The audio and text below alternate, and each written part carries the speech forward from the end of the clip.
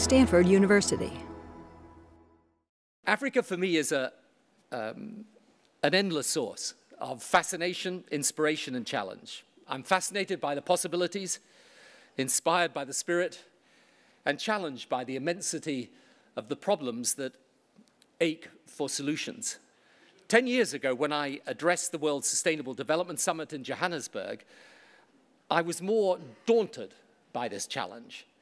I focused on my commitment to bringing aid to Africa, leading to the doubling of the aid agreed at the 2005 G8 Gleneagles Summit and the cancellation of debt.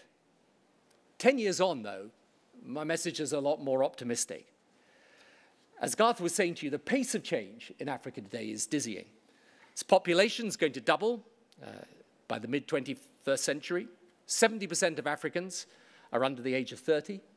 In the last decade, 6 of the world's fastest-growing economies were African, and foreign direct investment has grown 6-fold over that time. Consumer spending over the next decade is set almost to double, and the middle class also to double, round about from 60 to 100 million people. The number of democracies also in Sub-Saharan Africa has risen over the past 20 or 25 years from around 3 to 23.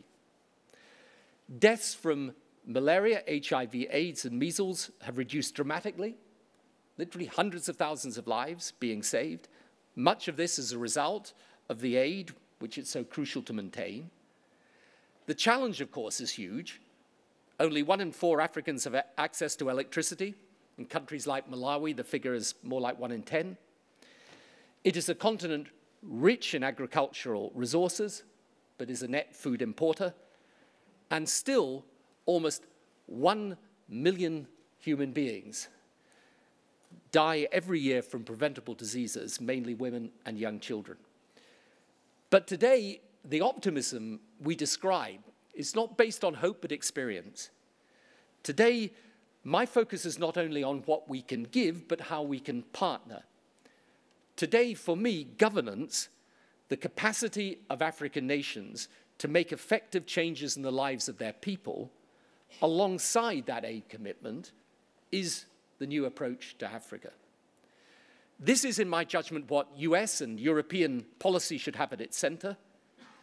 And this approach is what I would call a kind of muscular soft power diplomacy.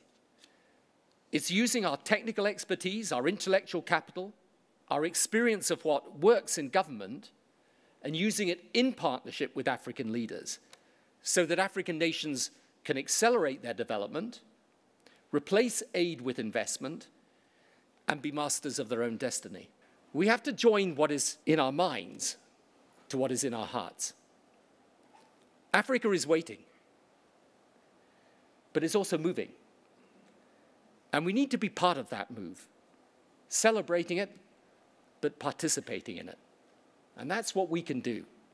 That is actually the new approach to a new Africa. So let us go and do it. Thank you.